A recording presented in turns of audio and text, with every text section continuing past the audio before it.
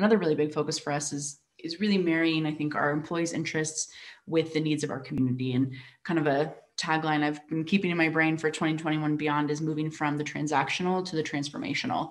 And I think it's a process. I mentioned earlier, we are an event sponsor. That's a big part of our community sponsorships, and something that I think we will always continue to do. But we're also, really taking a look at that and thinking of how we can partner, move into more of a partnership as opposed to sponsorships, and deepen those relationships, engage our employees even more in that. And one thing that, Benevity was so helpful, I mentioned earlier about data, and, with our business resource groups, they have budgets. We work really closely with them to identify community partners.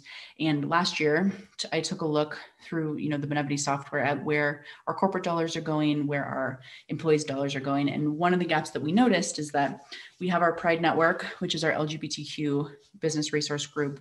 We have employees who are donating to causes in that area, but we recognize that there's a big gap in our corporate funding there. And so, being able to leverage our business resource group's expertise, seeing where our employees are interested in giving, and recognizing that putting corporate dollars behind that's really meaningful is going to be, something that we really focus on moving forward.